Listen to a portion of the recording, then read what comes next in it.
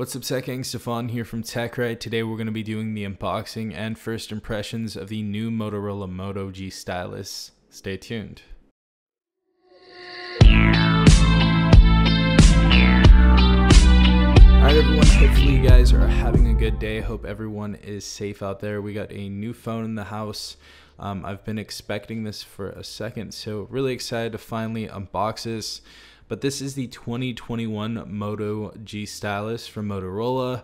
Not sure why they didn't say Moto G Stylus 2, or maybe switch up the name just a little bit, but I guess they just put the 2021 in front of it and they called it a day. Before I start off with a few of the specifications, or the main specifications, this device was about 300 bucks, and I believe this is going to be released for the prepaid carriers as well, so that being Metro by T-Mobile, Cricket Wireless, and Boost Mobile. Also 128 gigabytes of internal storage, 4 gigabytes of RAM, Snapdragon 678. This also has a 4000 milliamp battery, which is pretty nice as well. And we have a 6.8 inch 1080p LCD screen on this device as well. So this isn't going to be an AMOLED display. But other than that, let's go further into this device. Super excited about this. All right, everyone, so we have the phone right here. We're gonna go ahead and take off the top right here. And I believe this is called the Aura White. Hopefully I'm pronouncing that correctly, but let's go and put that to the side. Next thing we have in the box is this little thing that holds pamphlets right here. So we have our SIM card ejector tool right here. Next, our legal and safety guide, and we have our quick start guide as well. Next, inside of here, we have our wall charger, and we also have our USB Type-C data cable. All right, everyone, so finally getting inside of the phone, we have this beautiful white on the back right here. We have that reflective back as well. We have the Motorola emblem right here. Just above that, we have our camera setup. Our main camera is going to be a 48 megapixel camera, and we're also going to have this weird looking LED flash, and this is going to be a protruding camera, so I would definitely recommend putting a case on this device if you can. I believe there's going to be a lot of cases in between the $5 to $10 range for this device, so you guys should be able to pick one up pretty affordably. Taking a look at the right side of the device, we have our volume up and down rocker, pretty much flush to the side or the right side of the phone.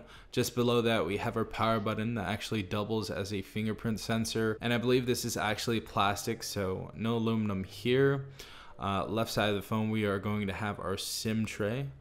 Bottom of the phone, we are going to have our 3.5 millimeter head jack, our USB Type-C port, our noise canceling mic, our speaker, and our new pen that we get in the phone, and we're going to check that out in just a second. But going to the top of the phone, we're going to have our noise canceling mic all by itself up there, and that is pretty much the entire phone. But we're going to go ahead and turn this on. All right, everyone, so we booted up the phone right here. We have the Moto G Stylus in hand, and just a few things.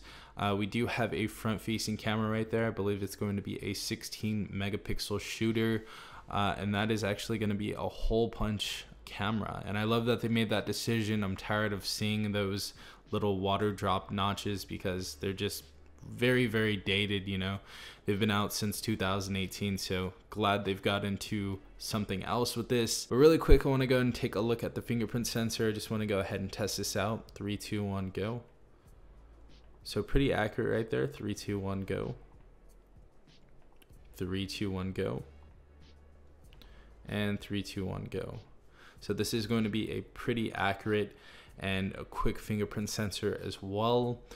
We have our Moto actions in here, as you guys know with all Motorola phones. So you guys have some special things you can do only on Motorola devices. Let's go into a few of the gestures. We have quick capture, power touch, fast flashlight, 3-finger screenshot, lift to unlock, and we also have pick up to silence, flip DND, and swipe to split. I do want to try the flashlight one because that is my favorite. I feel like it's the coolest feature about this device. But even if you have the device off, you can go ahead and chop like that and the flashlight comes on. That is actually a very bright flashlight, so that's great to see that there. Going down to the drop down menu, we have Wi-Fi, Bluetooth, do not disturb, all the regular stuff. When you go further into the edit tab right here, as you guys see, we have location, hotspot, invert colors, dark theme.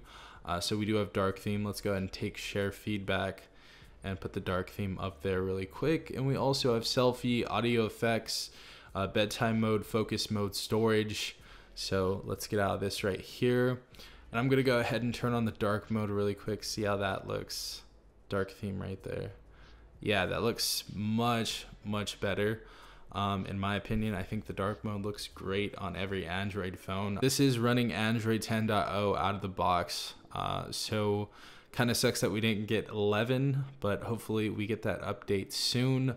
I do want to go ahead and check out the cameras, but first and foremost, I want to go and check out the speakers and see how the screen looks on YouTube.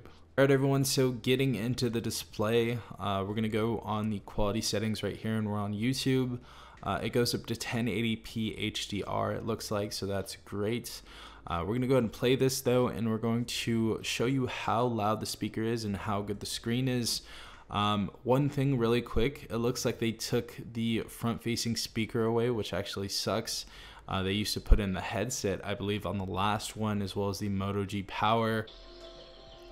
So all of the angles on this phone are really good. The screen looks beautiful, honestly, for 1080p LCD, and the blacks on this device are actually pretty deep as well. So, you know, the dark mode is going to look good, and watching movies and, you know, TV shows and stuff is going to be very enjoyable on this device. And also the speaker. The speaker doesn't really lack, even taking away that front-facing, you know, headset speaker, but really like the bottom facing speaker.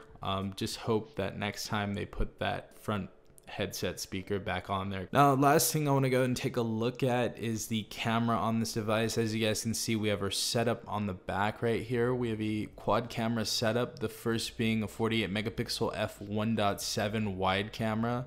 And that's going to be our PDAF camera, and the secondary being an 8 megapixel f2.2 aperture ultra wide camera, our third being our 2 megapixel f2.2 macro camera. We also have a depth camera as well to the right. As you guys can see right there, that's 2 megapixels. But we're gonna go and take a few photos, and we're gonna see how this looks. And I'm pretty much gonna give you my brief opinions on what I think about this, but let's go and take a couple of pictures. All right, everyone, so I took a couple of pictures right here. This camera is actually pretty crisp, as you guys can see. The temperature does tend to differ, it looks like. So it looks like it's kind of sensitive to the light. But the macro camera on this device works beautifully. Getting into video or recording mode, I just want to go and check out and see.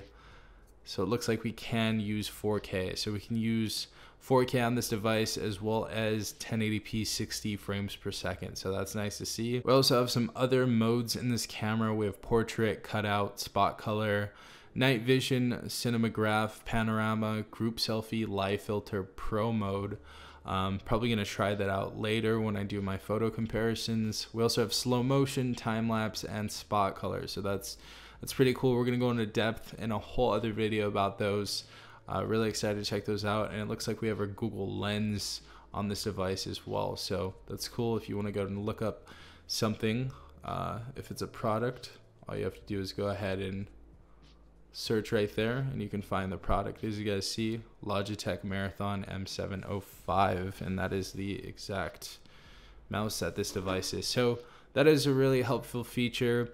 But this camera actually looks pretty solid so far. I can't wait to go outside and check out, you know, nature with this camera and see how good it is. Really quick, I just want to go and show you guys how the stylus works on this device. And also the stylus is going to be a lot heavier, so I'm thinking this is going to be made out of titanium. And we also have that clicking feature that the Stylus 6 and the Note series has, so that's great to see. But when we open up our stylus or take it out of the device, we have a few modes right here. We can take notes, we can take screenshots. It looks like we have a little art booklet right here, coloring book. So if you want to give this to your kid for a second, you can go ahead and do that. And we also have this, which goes directly to the camera. But going back in here, we can actually edit all of these shortcuts. So we can minus or take those out, and we can add new ones up here. So if we want to add the camera, go ahead and add the camera.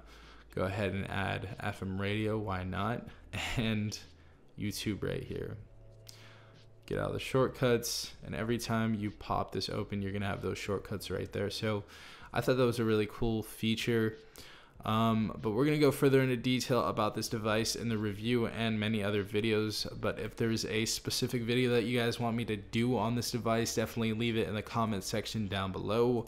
But if you guys did enjoy this video, please leave a like down below, as well as subscribing if you're not a part of the Tech Gang already. Also hit the notification bell if you guys want to be notified every time I do upload a new video. This has been Stefan from TechRight.